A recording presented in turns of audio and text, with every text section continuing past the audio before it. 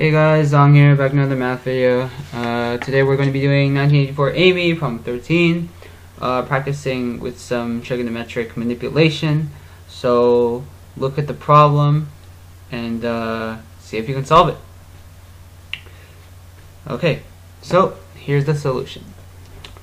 First you want to notice that tangent of cotangent of -1 of a certain quantity, let's say x, is equal to 1 over x.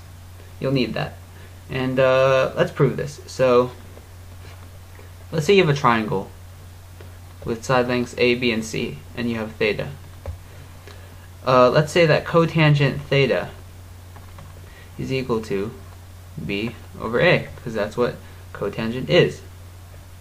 Which means that cotangent -1 theta, not theta, sorry, cotangent -1 B over A is just theta.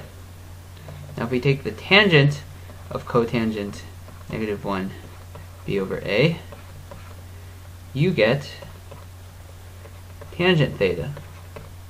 And tangent theta equals A over B. And I bet you can see where we're going with this. Thus, tangent cotangent -1 of B over A equals A over B. So this quantity, if this is x, this is going to be 1 over x. So this is true. So how does that help us? Okay, let's set some variables. Let's say A is cotangent -1, 3, B is cotangent -1, 7, C is cotangent -1, 13, D is cotangent -1, 21. Which means that if you take the tangent of all these, so tan A equals, if you take the tangent of this, if you take the tangent of a cotangent -1 of a quantity, then the tangent of that is just 1 over that quantity. Which means that this is just 1/3, because it's 1 over 3, based on the rule above. It's 1 over 7, equals 1 over 13, and tangent D is 1 over 21. So we have this. You might be asking, where the heck do we go next? Well, the problem is asking us to find tan cotangent of A plus B plus C plus D.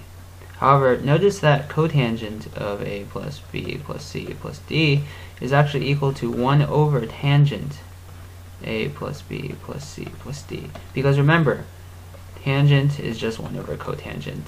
It's just how it works. Tangent, some quantity, just 1 over cotangent. So we should try to find out tangent A plus B plus C plus D.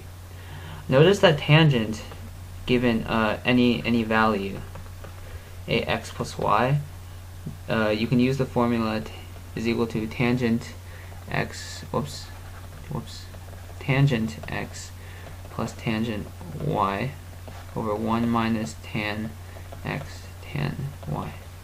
And we can actually use this to find the quantity of what this is. So let's try to do it in pairs, because we only have the formula for pairs, right? So let's try to find tangent A plus B. Well, we know that tangent A is just 1/3 and tangent B is just 1/7.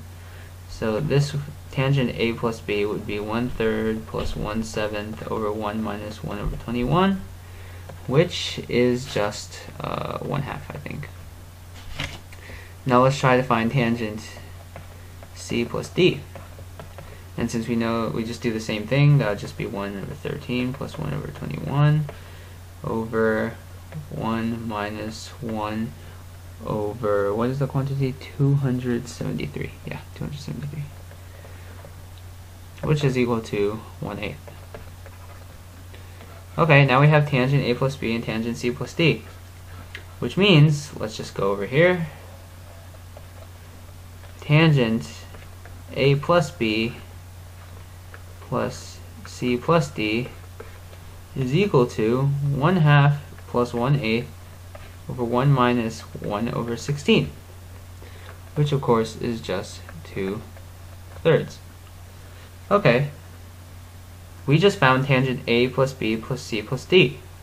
And we know that cotangent A plus B plus C plus D is just 1 over tangent A plus B plus C plus D, as we did over here.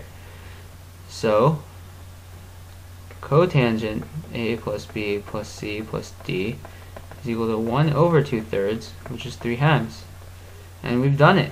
Well, not quite yet, because remember, be careful, the question asks for 10 times this quantity. So of course 10 times 3/2 is just 15. That's what this quantity equals. Hope you had a fun time, I guess. As much fun as you can have with math, I guess. And I'll see you next week. Make a line from A to F. Okay, so what does this tell us? Well, I believe that triangle ADF is congruent to triangle BFD. So ADF, I usually don't write these down, but this is, I think you'll need this info later, so I'll just write this down here. So ADF is congruent to BFD, and why is that? Triangles. Well, first of all,